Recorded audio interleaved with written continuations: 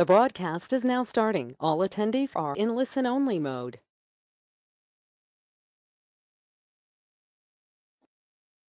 Hello, everyone. I'm Ken Leon, Research Director at CFRA, and thank you for joining us today in our series, The Road to Recovery. And today for the healthcare sector, top of mind is speaking about COVID-19 therapies and investing in the medical landscape.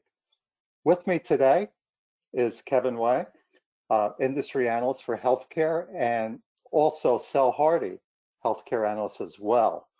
We're really excited to talk about COVID therapies and also the ripple effect to what it's doing to medical procedures and outpatient activity.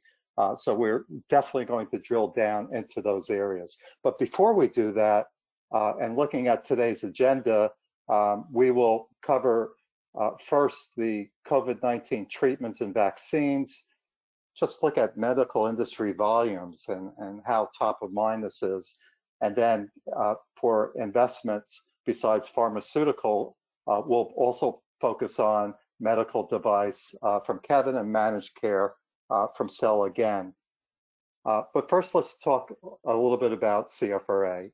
And CFRA is a world leader in terms of fundamental research. We're one of the largest independent research firms. We have a long history of innovation and growth. Some key milestones was back in October 2016 when CFRA acquired the S&P Equity and Fund Research practice. Another big opportunity a year ago was the acquisition of First Bridge Data, which drove us to be a leader in terms of ETF data and analytics. Next slide. So the engine of our fundamental research gets distilled out to our customers, as you can see the chart here, from the markets or market commentary. Sam Stovall, our chief investment strategist, speaks to his weekly commentary. He's a world leader in terms of sector insights and also portfolio views. The teamwork that we have, in terms of the top-down macro to our sector and industry research, we cover over 1,500 qualitative stocks, but our analysts are really unique in that for our customers, they are kind of threading that to what are the most attractive industries, and then blending our bottom-up with our top-down research from Sam and the Investment Policy Committee, where we're over or underweighting sectors or market weight. ETF and mutual fund research, we have a dynamic platform led by Todd Rosenbluth, our head of research here, and our methodology enables our investors to look forward in terms of the fundamental drivers that we see besides the historical, and that's a best-in-class position. Mostly related to single company research is the ability of our fundamental analysts like Sel and Kevin to partner with our forensic analysts, world-class skill sets, and using diagnostics to look at risk mitigation. And this has been terrific in terms of identifying opportunities or where there are risks in terms of our recommendations. And then what I'm most proud of on the fundamental research team is our thematic research, which enables us to share with you every week and during the week, but every week we're putting out Monday at least 3 thematic reports on industries or key profiles. For example, Kevin, on his launch of Moderna, and he'll be talking about that today, was a fantastic thematic research report a month ago. Next slide. So all this great research really has to be proven in terms of our ability to recommend and show performance for you, our customers. And you can see here for firms covering more than 900 stocks that we were ranked #1 on the basis of combined buys and sells. This really relates to our objectivity and also our independence, And we feel that making the right call for our customers is most important. And as you can see on the next slide, please, we don't have any conflicts. We are independent. It's exciting to be at a firm where 100% of our capital is invested in fundamental research, and our ability to continue to refine our platform, whether it's Market Scope Advisor, the data and analytics, as I refer to ETF, the methodologies that you can see on our website. It's just an exciting place to be. We don't do asset management or investment banking. We are not a broker dealer. We're really here to serve you. And other firms may claim to be independent, but of course, not in the sense that we are. Next slide, please. So with that, let's get into our presentation and turn it over to Sel to cover the COVID-19 treatments and vaccines. Good morning, Sel. Good morning. So where are we today with COVID-19? Globally, as of today, we have more than 23 million of COVID-19 cases. In the US, the number is nearing 6 million, and we have close to 180,000 deaths. Unfortunately, the curve has not flattened yet, as you can see from the graph, but we are in a much better position compared to the peak we saw in mid-July, where the daily number of new cases was at 71,000. As of August 24th, more than 40,000 daily new cases were announced, and the last 7 days average was around 43,000. That said, there's a large number of pharma and biopharma companies working on solutions. Based on Milken Institute's data, currently there are 316 treatments and around 200 vaccines against COVID-19 that are being developed globally. Next slide, please. So I want to talk a little bit more about the COVID-19 landscape. Of the 200 vaccines that are being currently developed, 32 of them are in human trials, which means that they are either in phase 1, phase 2, or phase 3 clinical studies. Let me just briefly explain what happens in each clinical trial. In clinical trial phase 1, scientists give the vaccine to a small number of people, between 20 to 8 volunteers, and here they test the safety and the dosage to confirm that the vaccine really works to stimulate the immune system. Once this phase is successful, they move to phase 2, where this time the vaccine is administered to hundreds of people, split into different age groups, such as children and elderly. Here, scientists again want to test how the vaccine reacts with each group and whether it's efficient or not. Once this phase is also concluded successfully, scientists move to phase 3, where this time the vaccine is administered to thousands of people in different countries. And here, scientists wait to see how many people become infected. Then they compare the results with volunteers who received a placebo to see whether the vaccine provides immunity against COVID-19 or not. Once scientists conclude that this phase is successful, then the vaccine candidate goes to the regulatory approval process, which is conducted by the FDA in the United States. Now, it's important to note that the FDA announced in June that for a COVID-19 vaccine to be effective, it has to protect at least 50% of the vaccinated people.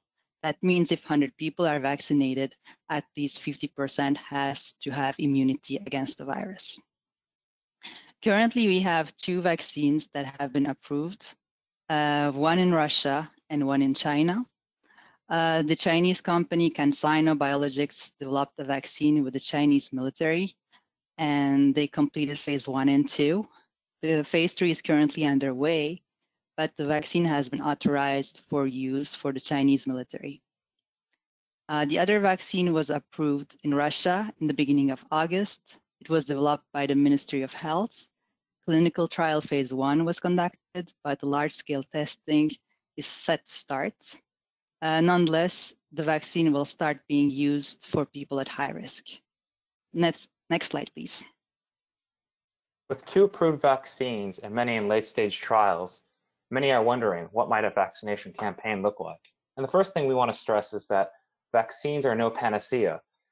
Even with multiple vaccines approved, it's unlikely that we're going to be able to return quickly to a pre-pandemic world. As we saw with the COVID-19 testing effort, a lot of complications and difficulties can arise in the process of trying to distribute certain healthcare efforts across a whole nation, across the world. And we think that it will certainly be difficult for COVID-19 vaccine as well, even with US government efforts, such as Operation Warp Speed. This is an initiative to deliver over 300 million courses of therapy of a COVID-19 vaccine over the first 6 months of 2021. We think that this is a little aggressive, but we do think that most wanting Americans will be vaccinated by the end of 2021. One of our biggest concerns with the distribution of a vaccine is that many people will be reluctant at first to take the first available vaccines. In fact, less than 50% of adults aged 19 to 64 get a flu shot every year. So we think that there's a lot of reason for this. For one, there's pressure to rapidly distribute and develop a vaccine, which could undermine people's confidence in the integrity of the process. On top of that, there's also historical precedent for anti-vaccination attitudes. For example, the 1955 Qatar incident, where a polio vaccine was manufactured by a company that had poor manufacturing oversight and ended up causing polio in the people who took the vaccine. On top of that, there are many crucial uncertainties that remain.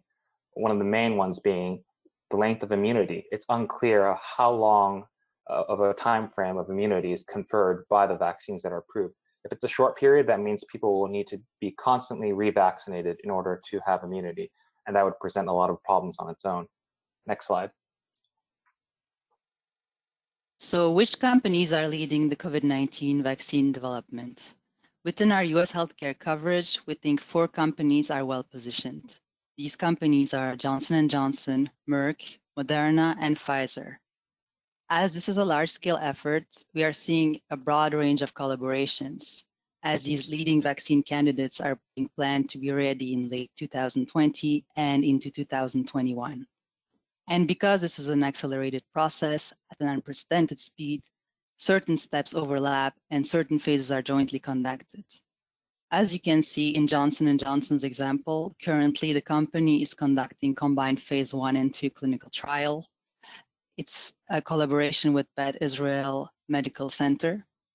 Merck is working on 2 vaccine candidates, and both are in phase 1 clinical trials. The first collaboration is with Themis and Institut Pasteur. Themis is an Austrian vaccine developer that Merck acquired in May this year, and Merck and Themis has a broad pipeline of vaccine candidates and immunotherapies. Institut Pasteur is a leading French nonprofit organization specialized in vaccine development.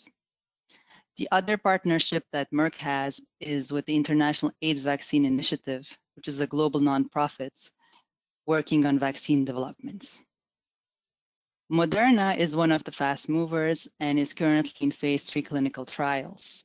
Moderna is also in collaboration with the Swiss contract manufacturer Lonza, as it plans to make tens of millions of doses a month by the end of 2020, and eventually as much as 100 million doses a month by 2021. Pfizer was also one of the fast movers. It's in collaboration with the German biotech company BioNTech, and they are now in combined phase 2 and 3 clinical trials.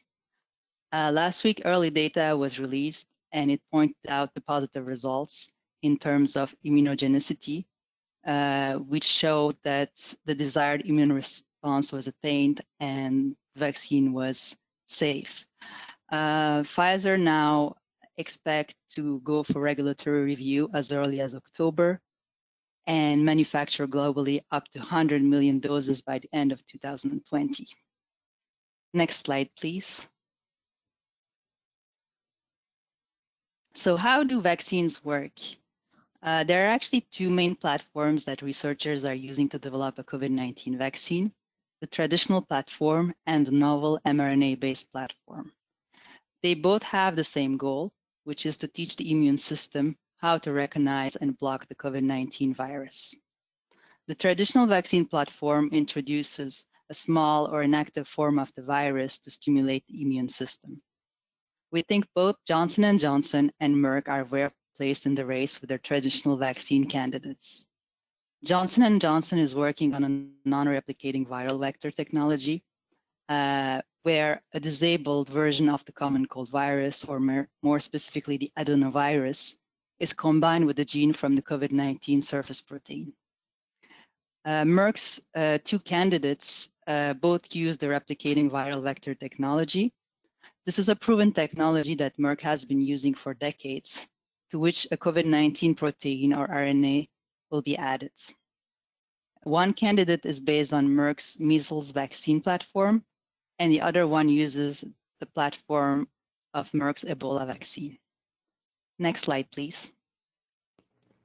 mRNA vaccines are a newer technology that have never been approved before by the FDA, and they may have their breakout moments this year or next year because of the pandemic.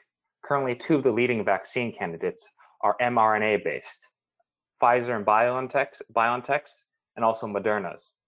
One of the main reasons that mRNA vaccines hold a lot of promise is because, unlike the other vaccine technologies that Sal just mentioned, they don't require cells in the process of production, and that instead they use the recipient's body to produce the desired proteins, which lowers the complexity, cost, and risk of vaccine production.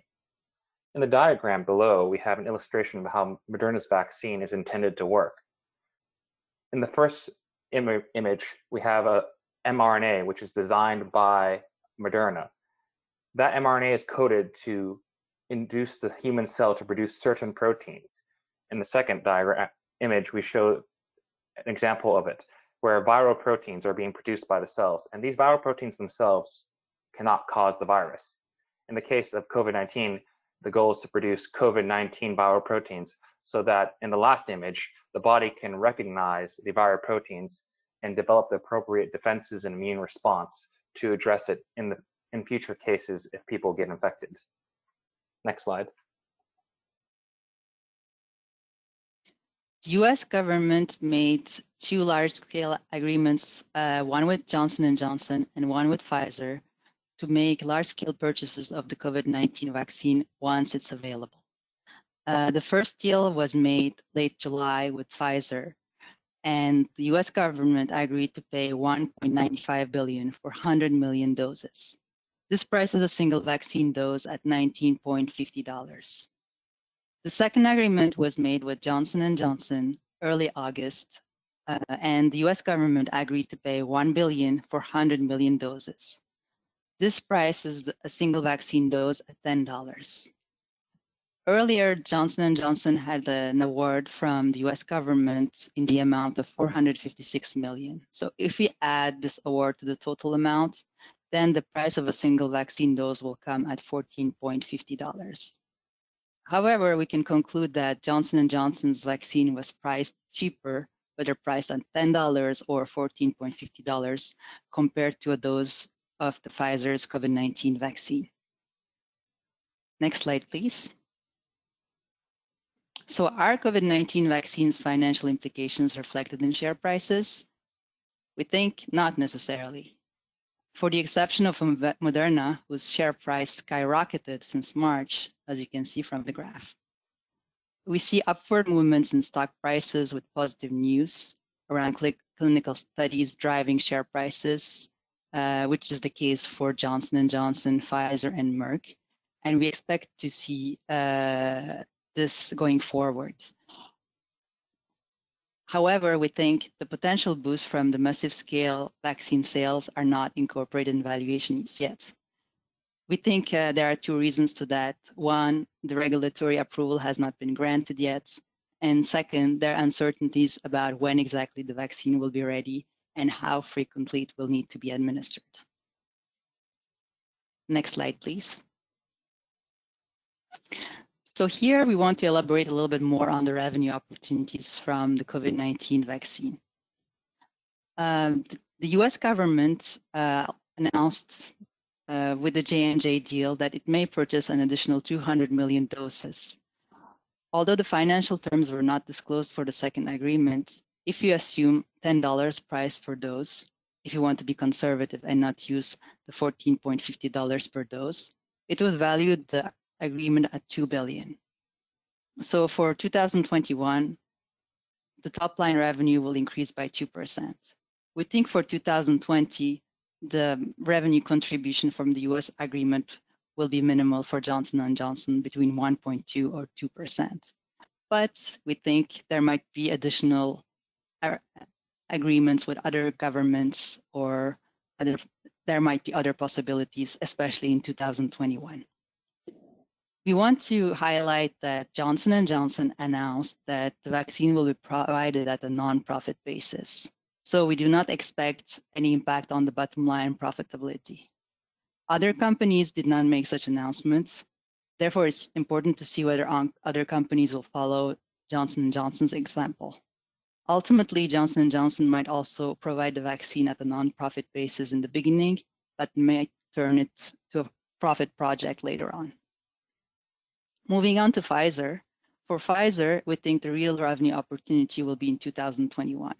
We think in 2020, just taking into account the agreement with the US government, the revenue contribution for the top line will be around 4%. But for 2021, Pfizer also has a potential agreement with the US government, which announced it can acquire up to 500 million additional doses.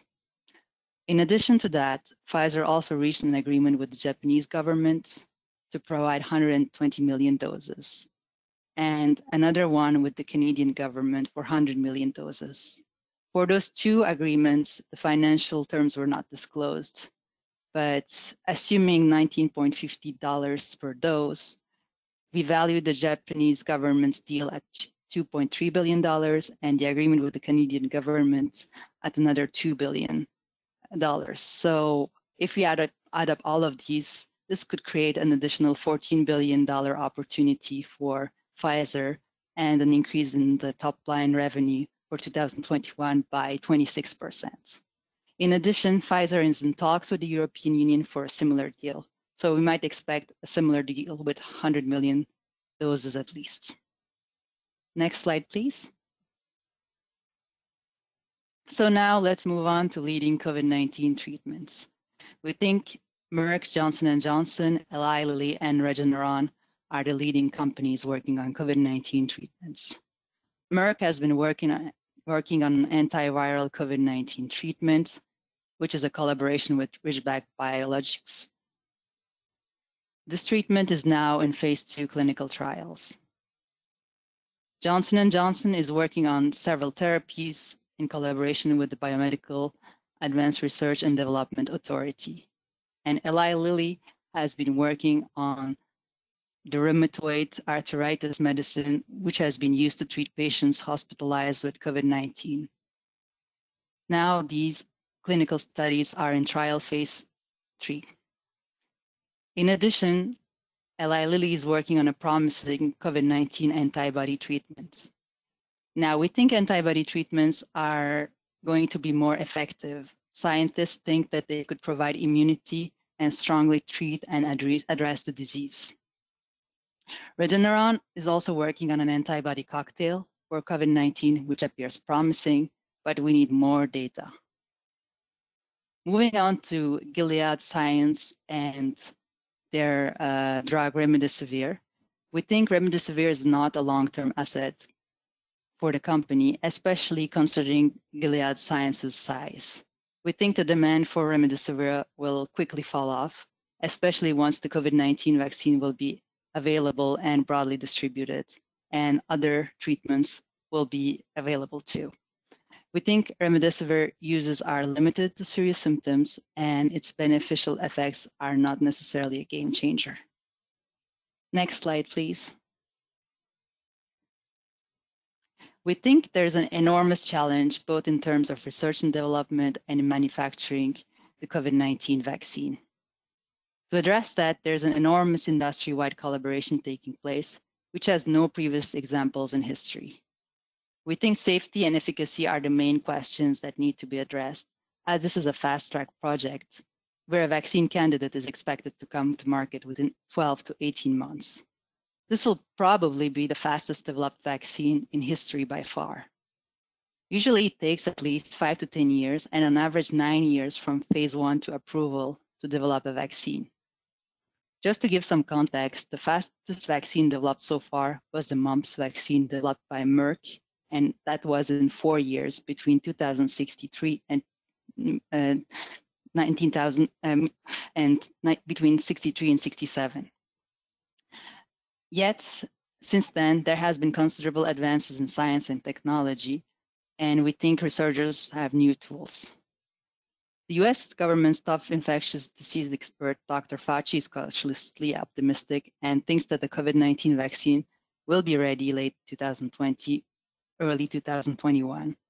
Also, Dr. Fauci states that within a reasonable period of time, the plan now allows for any American who needs a vaccine to get it within the year 2021. However, we think vaccine supply chains are extremely complex and there are distribution risks involved. Vaccines require refrigeration and can quickly perish within a couple of days if they are not stored properly.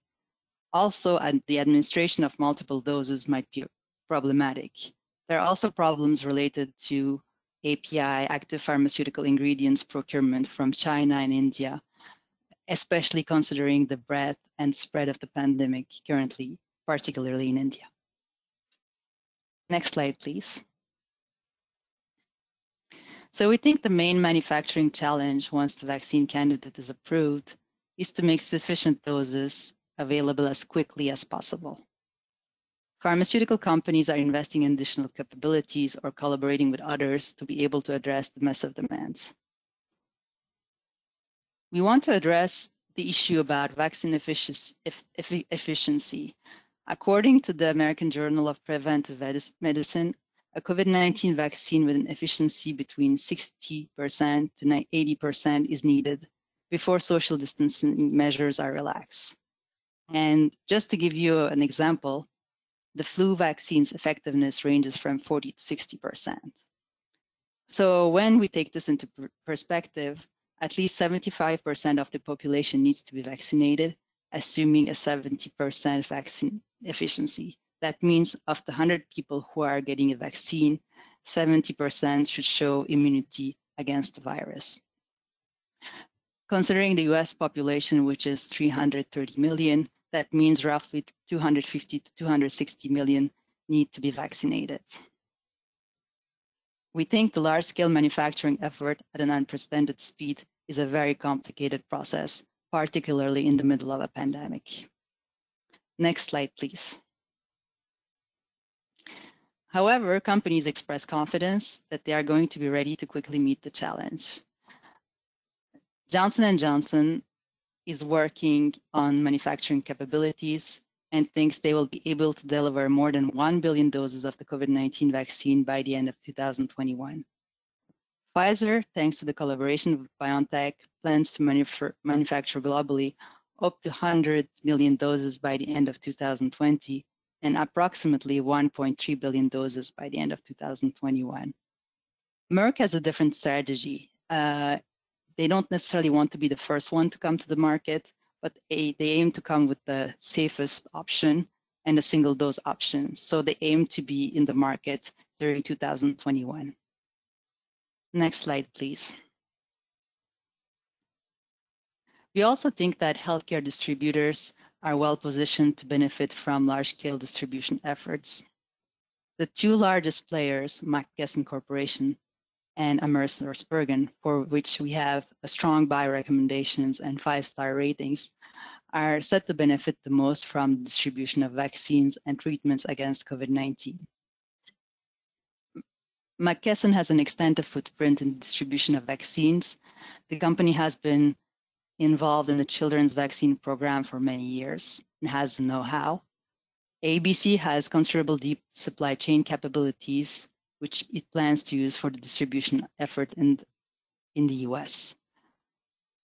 Also, both companies have been distributing drugs on a massive scale.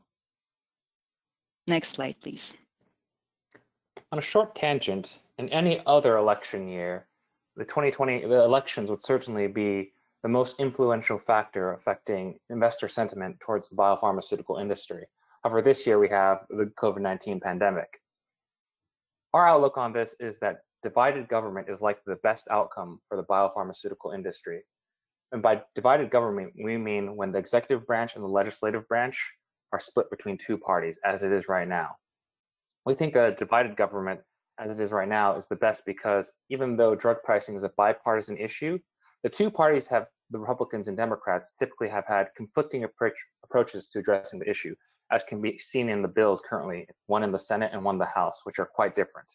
As a result, we don't expect a mixed government to accomplish much when it comes to lowering the cost of drugs for Americans. We think that a Democratic sweep, on the other hand, is the worst case scenario for the biopharmaceutical industry because Democrats have generally been strongly supportive of enacting tough measures to address drug costs. One of the biggest ones being allowing the government to engage in drug price negotiation. And in the middle is Republican sweep. During the 2016 to 2018 period, the government was Republican aligned, but no significant actions were taken to lower drug costs, suggesting that Republicans may not be that interested in doing so. But we do see more impetus for it now than a couple of years ago. Next slide. So what are the best ideas within pharmaceuticals? We think the companies focused on innovations will fare better going forward. And we think particularly those 4 companies are well placed to benefit from the COVID-19 vaccine and treatment efforts. So we recommend Merck, for which we have a strong buy and 5 stars rating. We think Merck has a strong positive long-term outlook with no key brands losing marketing exclusivity until 2022. Merck's growth engine, Keytruda, is on patent until 2028. And the company has 2 promising COVID-19 vaccine candidates and is also working on a number of antiviral treatments, which are progressing successfully. Another stock we recommend is Johnson & Johnson. We have a positive view on Johnson & Johnson's long-term growth prospects. We think the core pharma segment is resilient, which represents 60% of total sales due to the strong immunology and oncology portfolio. In addition, we think Johnson & Johnson has a very solid balance sheet with low debts. Net debt to EBITDA is at 0.4 times as of June 30th, 2020. Also, Johnson & Johnson has been working on a COVID-19 vaccine, which it expects to have available by the first quarter of 2021. Moving on to Pfizer, we have a buy recommendation of Pfizer with 4-star ratings. Following the Upjohn spin-off, which is expected to take place in the 4th quarter of this year, we think Pfizer will be in a better position to grow as it will get rid of a declining business. Also, we think the promising mRNA-based vaccine jointly developed by BioNTech will be one of the first ones to come to market. Moving on to Eli Lilly, we have a buy recommendation on Eli Lilly with 4 stars rating.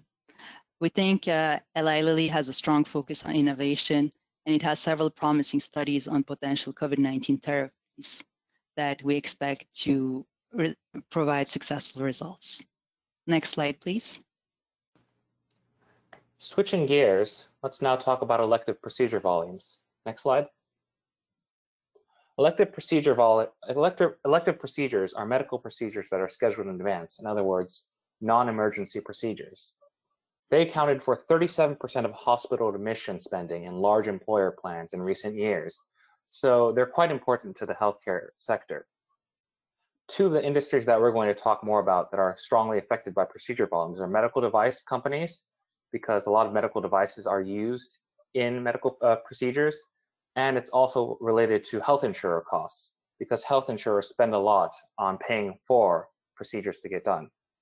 The initial decline of elective procedure volumes was rapid and steep in April because of stay-at-home mandates and overwhelmed healthcare facilities.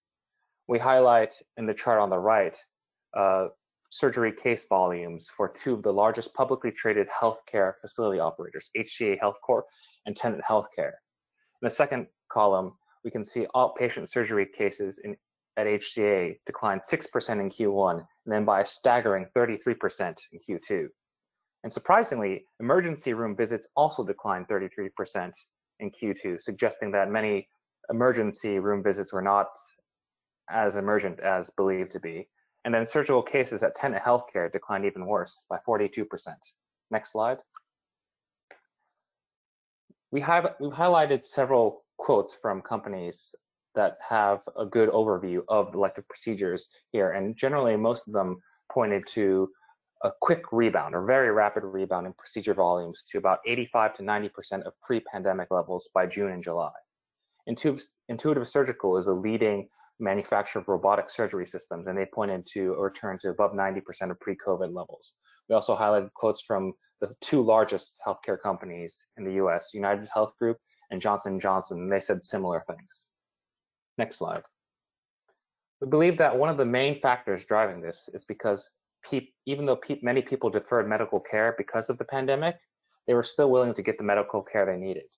According to polling by Kaiser Family Foundation in mid-June, over half of respondents in the US said that they or a family member deferred medical care.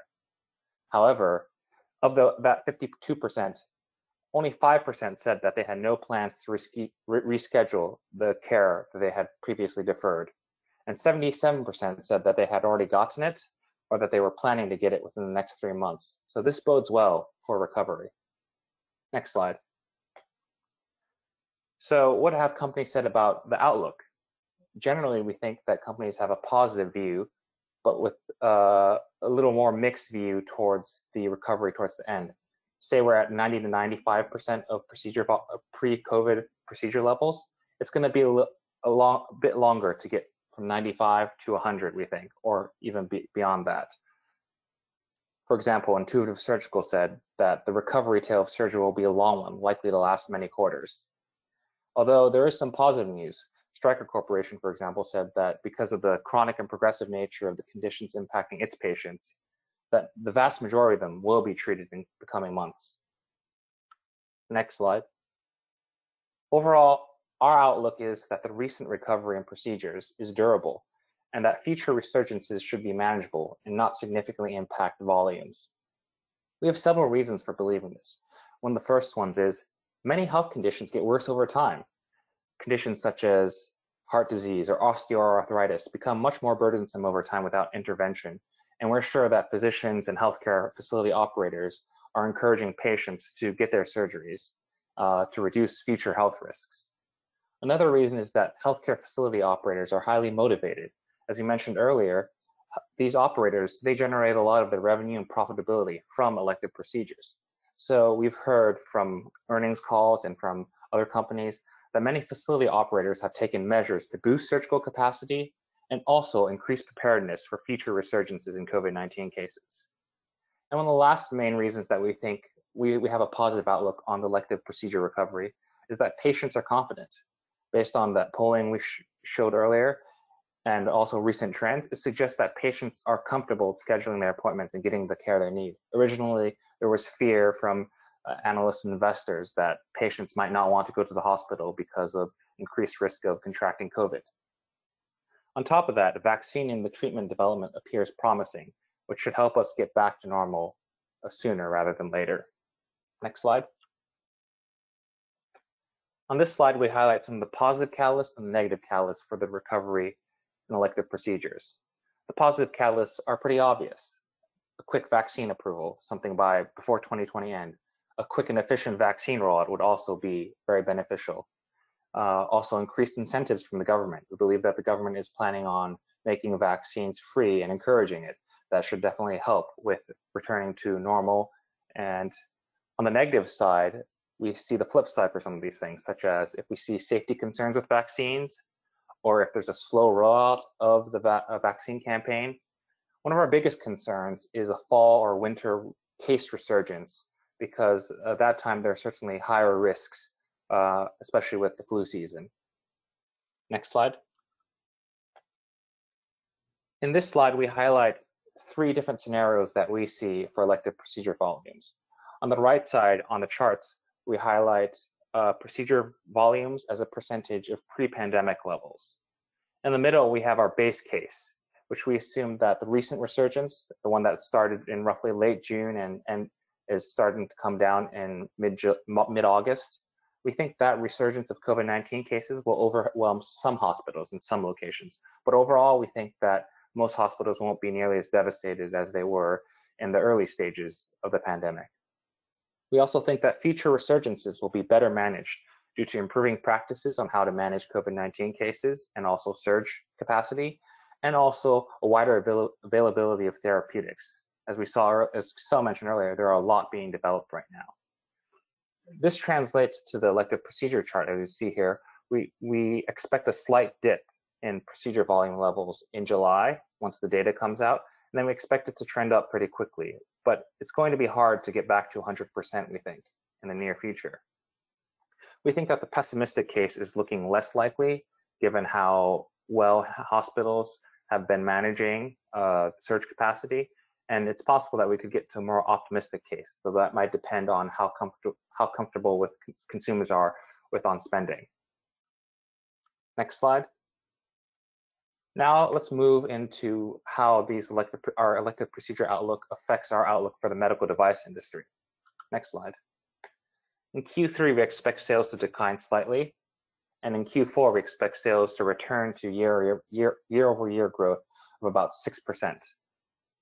This is in line with what most companies are saying, and we think that one thing to note that is it can vary for companies a lot, because some companies are benefiting from short-term tailwinds, such as the backlog of deferred procedures, while others are benefiting from new COVID-19 related revenue sources, such as COVID-19 testing, that's benefiting a lot of diagnostics firms. One of the things that's harder to determine is what's the new normal.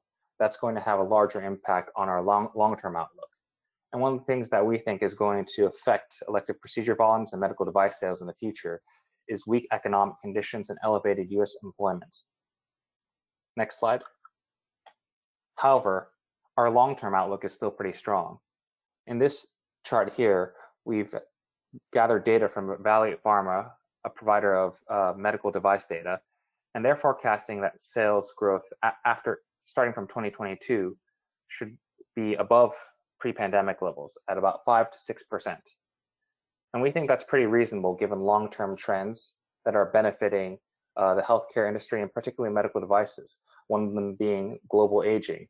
Populations are generally having higher aged people on average.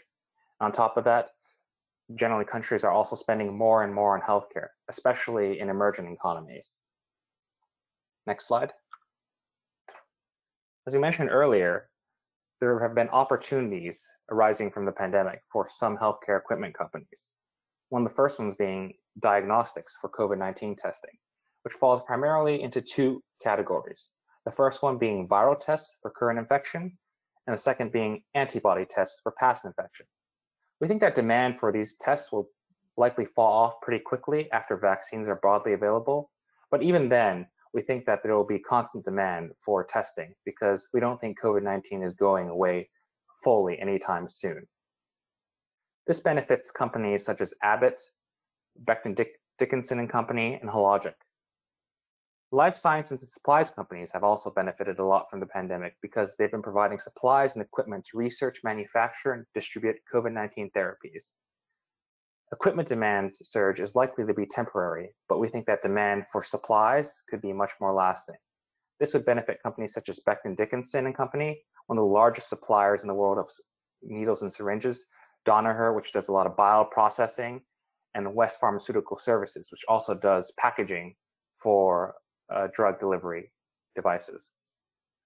And then the other benefit that we've seen is temporary FDA use. The FDA has granted numerous medtech products emergency use authorization, or EUA, for COVID-19 treatment. For example, Abiomed has done very well in the stock market recently because its minimally invasive heart pumps were granted EUAs. Over half of the large medtech names have received an EUA for at least one product, though. So an EUA in and of itself does not indicate whether or not a company is going to be able to overcome the headwinds of COVID. Next slide. We think that medtech industry currently, though, appears quite expensive relative to historical levels. In this chart in the blue line, we highlight the median next 12-month price to earnings ratio for 10 of the largest medical device firms. And it's generally been trending up and reached a near all-time high in early 2019. And it's been around, it was roughly there prior to the pandemic, 25 times earnings. And as of 2 weeks ago, forward earnings relative to 2021 earnings, because 2020 earnings, next 12-month earnings are a little more jumbled because of COVID's impact, is at 27 times, suggesting that a lot of these companies' valuations are quite high, and we're not sure that the pandemic's upsides have fully offset the downsides for most companies. Next slide. In this chart, we show that there's a wide distribution of share price performance among the medical device companies. At the top end, we show companies that are poor performers, and the bottom we show the best performers. As mentioned earlier, Abiomed, it got an EUA for its product, and it primarily sells heart pumps. So that's quite benefited investor sentiment towards the company. One thing you'll notice is that in the third column, referring to surgical procedure volumes, companies with exposure to surgical procedures perform much worse than those that don't have much exposure to surgical procedures. And the companies that had exposure to particularly elective procedures, such as orthopedics procedures, performed the worst, such as Stryker and Zimmer Biomet. You also notice that diagnostics firms such as Hologic, Danaher, and Abbott, they fared better than their comparable peers because of COVID-19 test sales. Another thing that we've noticed is that companies with higher levels of debt also generally fared worse in the stock market. Next slide. So given all this diversity in performance, and given all the volatility, the weak economy and the pandemic, we have some ideas for what names might be best to invest in. One of our top ones is Medtronic, which we have a 5 stars rating on. It's a diversified medtech firm that we think is well positioned to capture market share and serve a socially distanced, health-conscious world. They have one of the strongest balance sheets among companies of their size, and they're going aggressively after capturing market share through both M&A internal opportunities. Edwards Lifesciences, which we have a 4 stars rating on, is a pure play manufacturer of heart therapies. And we don't see heart valve therapies declining in levels anytime soon. So we think that they'll be able to maintain their share price in the near future, even if there's volatility. On top of that, the company has robust cash flows and a net cash position. Boston Scientific, which we have a 4 stars rating on, is another diversified medtech firm. And we think that its rating has been beaten down significantly because of its high debt leverage. But we think that given its recent actions to increase liquidity and also its promising portfolio of new products to treat many urgent medical conditions, that it's well positioned to outperform its peers. And last but not least, Abbott Laboratories, which we have a 4 stars rating on, is another diversified medtech firm. It's also a dividend aristocrat with exposure to COVID-19 diagnostics, which we think there's upside to, and also the rapidly expanding diabetes market. Next slide. So we'll now move to the managed care industry and our outlook for the second half of the year. Next slide, please. So what are our expectations for the future of managed healthcare industry's profitability? In the first half of the year, the managed healthcare companies benefited considerably from deferred electives. The medical loss ratio, which is the proportion of premiums to medical claims of managed care companies, hit historic lows, especially in the second quarter of the year. We had medical loss ratios around 70%, compared to 80 to 85% in Q2 2019. Also, compared to the same period last year, the utilization of medical services was on average 35% lower in April and 25% lower in May. So this enabled managed care companies to manage the adverse impact of COVID-19 and also offset COVID-19 related costs in the first half of the year. Since stay-at-home orders were lifted and deferred procedures started to pick up, we also saw medical utilization levels returning to more normal levels, pretty much trending close to last year's level. At the same time, we are seeing COVID-19 related treatment costs rising as more and more people are getting affected.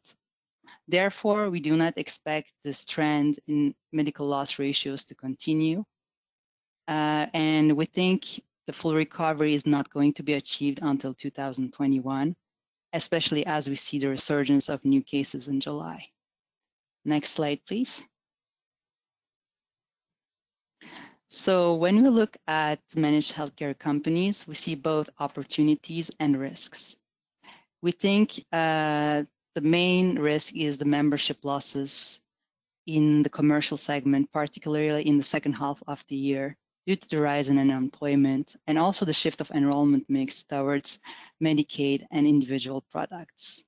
We also think that there's a large risk related to sharper than expected recovery in medical procedures, as those could only be delayed up to a certain time, and higher than anticipated COVID-19 related costs, especially if there's a second wave of COVID-19 infections. Next slide, please. So what are our best ideas for managed care companies? We give you here our top 4 recommendations. We think those companies should perform well through volatility and the pandemic. We recommend Humana, for which we have a buy recommendation and 4 stars rating. Humana has a big focus on private Medicare plans, which is 80% of its revenue. And because of the rising demand for Medicare Advantage plans, we think the company is well positioned. Another company we recommend and for which we have a buy recommendation is Centene, for which we have a 4 stars rating. We think Centene benefits from an environment favorable for Medicaid insurers. It is right now by far the largest Medicaid insurer in terms of membership, following the WellCare acquisition completed in 2020. We think this acquisition has vast potential. We also recommend Cigna, for which we have a buy recommendation and 4 stars rating. We think Cigna is very well positioned for long-term growth. It is a solid business, and following the acquisition of Express Scripts, we expect cost synergies going forward. We think the acquisition of Express Scripts creates one of the largest providers of pharmacy benefit managers and insurance plans. Last but not least, moving on to Molina Healthcare, for which we also have a buy recommendation and 4 stars rating. We think Molina is also well positioned because its primary business is Medicaid, and it also works with states through contracted managed care plans. Moreover, the company recently acquired Magellan Healthcare, which is a managed care organization operating in 6 states, and we think this will be a key growth driver going forwards. Next slide, please. Well, thanks, Sel and Kevin, for really terrific insights on the industry and COVID-19. Coming up on the hour, we want to do rapid fire questions. And also, if you do have questions, you can send them to the organizer via chat. First one, Kevin, there hasn't really been a lot vetted in the media about a winter resurgence. So how likely do you think this could occur, and the impact on the companies that you cover? Thanks, Ken. We don't see a strong resurgence as the most likely outcome, but we think it's a very plausible outcome. The fall-winter timeframe presents several key risks. The first one being that it's the flu season, which increases risk of COVID-19 spread through sneezing and coughing. The second is that cold weather generally weakens immune systems. And the third is that holiday season encourages more gatherings, and we think that could also lead to more spreading of COVID-19. And this would certainly be a negative for medical device companies if we see a strong case resurgence. But we're hoping that people will be able to maintain their social distancing and proper practices, and also that healthcare facilities are able to handle any sort of surge. Great. And Sel, there was a great chart showing Moderna's rise of price performance, but the pharma stocks have not. When would one blockbuster vaccine rolling out with the magnitude of $1 billion deal, do you think they will all rise, or you really want to focus on one or two on the upside? Sure.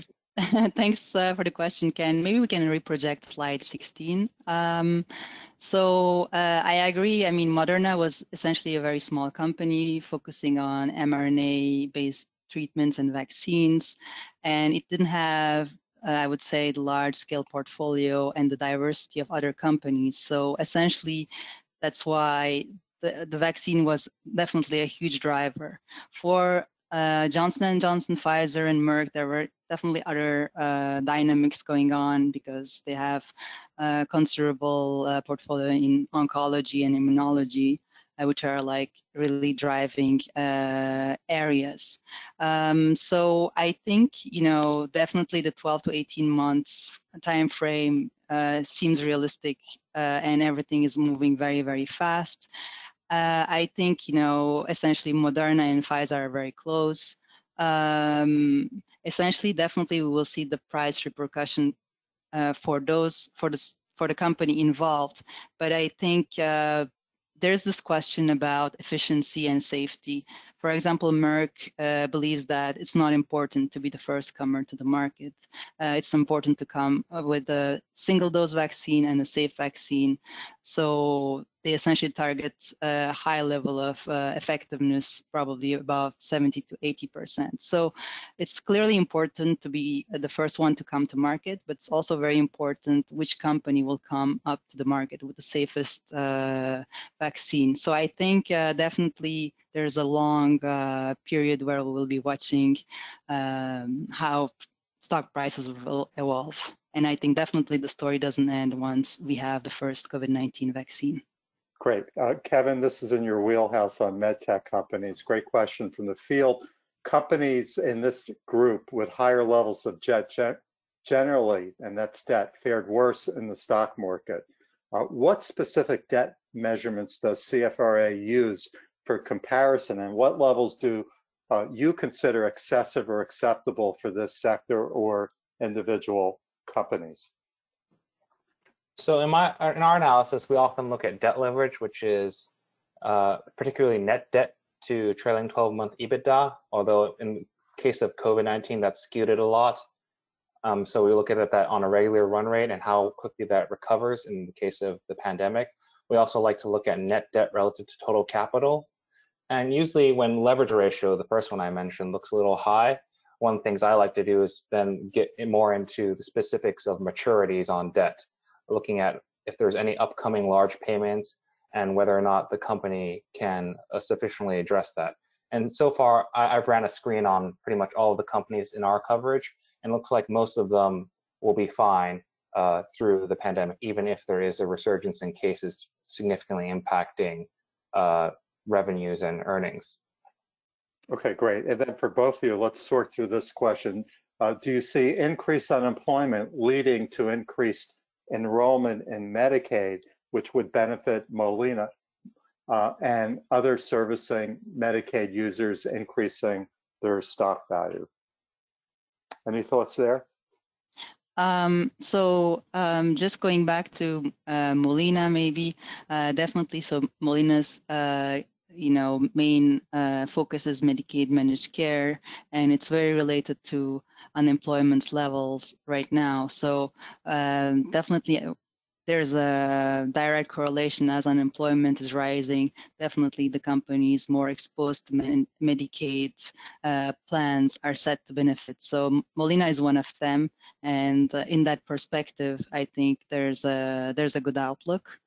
I think definitely going forward, the trend is for the unemployment to rise or at least stabilize at these levels, but I don't think there's going to be a significant downtrend in unemployment, at least for the foreseeable future. So Kevin, here's a hip and knee surgery question. Hearing that orthopedic procedures, are they being rescheduled or canceled? And is there any concern here in tracking the orthopedic manufacturers on the pace looking ahead? Kessie, could you pull up slide 38? We've seen the share price performance of a lot of orthopedic medtech firms fare much worse than their medtech peers. At the very top here with Stryker and Zimmer Biomet, tickers SYK and ZBH. They're two of the largest orthopedics firms in the world. And it's been reflected, the steep decline in April to procedure volumes. There was roughly an 80% decline in orthopedic procedures. However, we've seen it rebound very quickly because many of these patients have chronic and progressive conditions such as osteoarthritis that become worse over time. And it should be important for people to get these procedures done earlier rather than later. We think that equipment sales for orthopedic systems could weaken, but government stimulus has provided bridge funding to healthcare facility operators, and then we expect patient willingness to support the continued recovery and strength in orthopedic procedures. Great. And so last question for you from the field. How is an mRNA vaccine likely to be priced relative to a more traditional non-replicating viral vector vaccine? So actually, Kevin covers Moderna, but I would like to go back to slide maybe 15 and elaborate a little bit more about the pricing issue.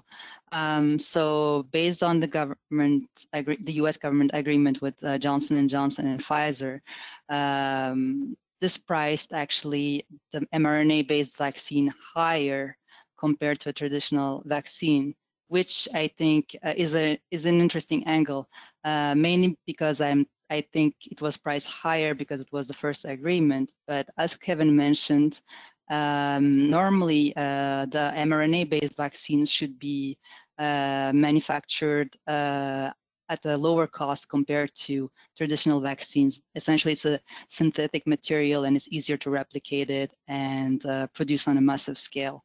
So when we think about that, definitely compared to traditional vaccines, mRNA-based vaccines should have a lower cost. But when we look at the US government's agreement and the pricing coming from the agreement, this is not what we're seeing initially, but things might change. Maybe Kevin has additional views related to Moderna.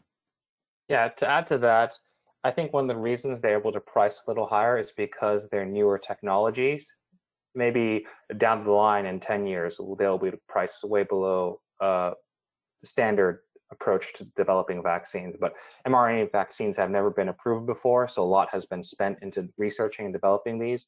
And Moderna is able to price a little higher because this company has been around for over 10 years and hasn't made any revenue off selling drugs. So they kind of need to price it slightly higher, although it's still way below, I think, the value that it offers. I do want this last question, 30 seconds on Stryker. What is our views? Stryker, we think generally positive. I think that it's a little undervalued right now relative to its medical device peers because we think that procedure volumes will recover pretty strongly. And also we think that currently with the bridge financing, essentially for healthcare facilities from government stimulus, that there will be continued purchases of their robotic systems. Although we do think that is certainly one of the larger risks. If the economic environment looks bad, those purchases could go down significantly. Great. Cassie, last slide, please. I want to thank everyone for joining us from your busy schedules. And we also want to share with you in our series, The Road to Recovery, that the next upcoming sessions are September 9th, Invest in American Infrastructure, September 23, Real Estate Road to Recovery, From the Abyss. And certainly if you have questions or interest in getting more of the research from Kevin and Sel today on healthcare, you can certainly reach out to us and certainly on the webinars. For Market Scope Advisor, certainly the research presented today will be posted. I want to thank everyone for joining us, and this has been a fabulous session talking about COVID-19 impact on all our lives. Be safe and healthy out there. Thank you again.